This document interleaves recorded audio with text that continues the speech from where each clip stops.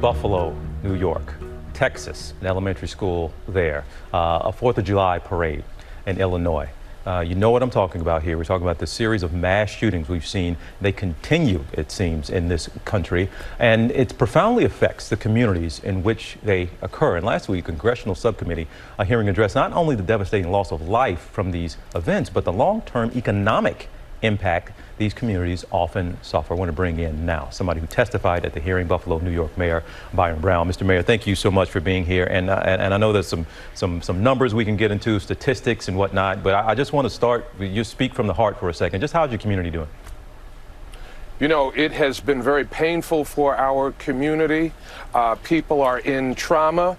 We are healing, wrapping our arms around each other and doing everything that we can to get through this most painful time in our community. Mr. Mayor, can you tell me, I saw that you spent almost $500,000 that you didn't expect to spend in the immediate weeks after the shooting. That just has to do with vital services that were needed, overtime for many of your folks in the community, your police officers, your fire department. Are you getting what you need? I know the federal government often promises and wants to be there to help, but are you getting those types of resources and financial resources that you need in your community right now? We're having those conversations. We haven't gotten any financial resources from the federal government at this point. I've sent the message that I believe strongly that communities that experience mass shootings, there should be federal financial support. In this case, an act of domestic terrorism fueled by racism and white supremacy, the impact has been very devastating to this community.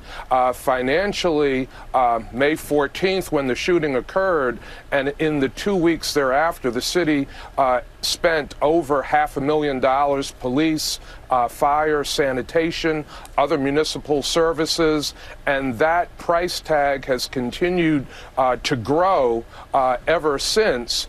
And so the economic impact is a significant one, not only on the municipality, on budgeted costs, but on the families, on the survivors, on the surrounding community, and on businesses in the community around the top supermarket. Mr. Mayor, have you gotten a commitment that that money is coming?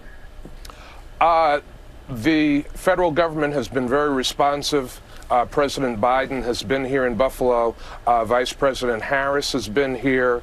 The Attorney General, Merrick Garland, has been to Buffalo. We've had several meetings in Washington, and it is my hope that the federal government will step up, will see the pressing need in this community, and financially will support the needs of residents, families of victims, survivors of the shooting, and the city itself. We talked about the Tops grocery store, the supermarket, was such a vital part of the community. It was one of the few areas, or few grocery stores that served so many people in that area. And the subcommittee did hear testimony about property values going down and business activity going down in cities and areas where there have been mass shootings. How has that community begun to recover in that aspect? Is it back to being a place that is bustling? I know the supermarket has reopened. The supermarket reopened July 15th. Every day since the supermarket has reopened, the parking lot has been full. Strong message that hate will not win, that the love in the community will conquer hate. People are showing that they want the supermarket to be open, that they need the supermarket, and that they're willing to come back to the supermarket. Obviously, some people uncomfortable to come back to that location because of the horrible tragedy, 10 people killed, 3 wounded.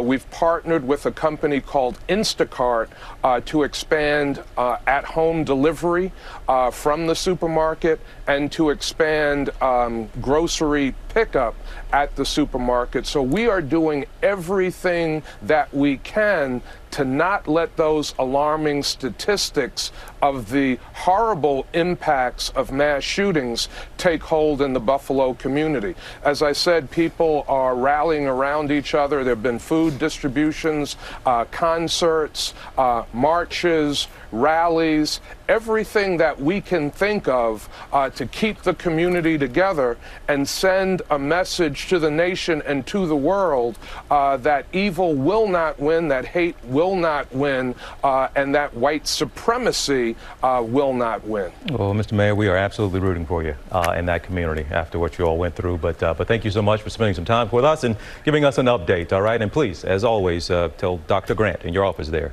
that TJ says hello, okay? I will, TJ. Thank you very much. All right, thanks. Well, hey there, GMA fans. Robin Roberts here. Thanks for checking out our YouTube channel. Lots of great stuff here. So go on, click the subscribe button right over here to get more of awesome videos and content from GMA every day, anytime. We thank you for watching, and we'll see you in the morning on GMA.